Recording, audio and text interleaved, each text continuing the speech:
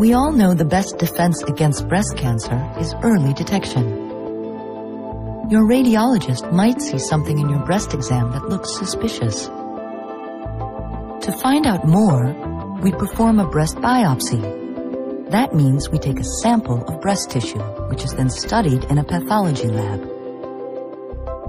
Today, we have minimally invasive methods for sampling the tissue.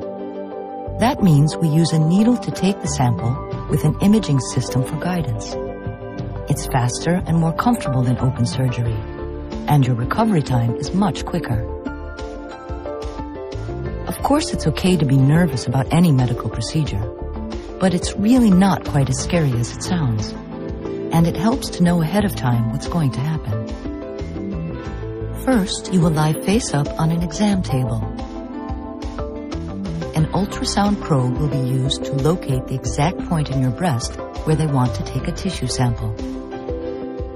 At this point, your physician comes in and double-checks the target position with the ultrasound device.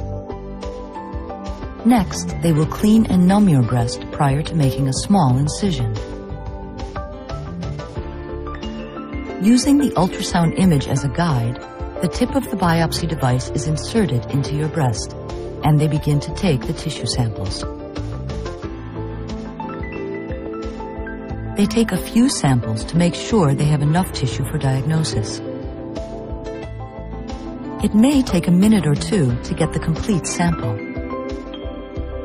Finally, a tiny marker is placed at the spot where they took the sample. This can be seen in future mammograms to show the location of this biopsy and to minimize the chance that this location would be biopsied again. When the procedure is finished, they bandage your incision and apply pressure. After a few minutes, the technologist might take you for a post-biopsy mammogram. When that's finished, you're ready to go home. Most women are able to get right back to their normal lives the same day. It's normal to feel some discomfort. There's a tiny nick in your skin that will heal in a few days. Your physician will provide post-procedure instructions.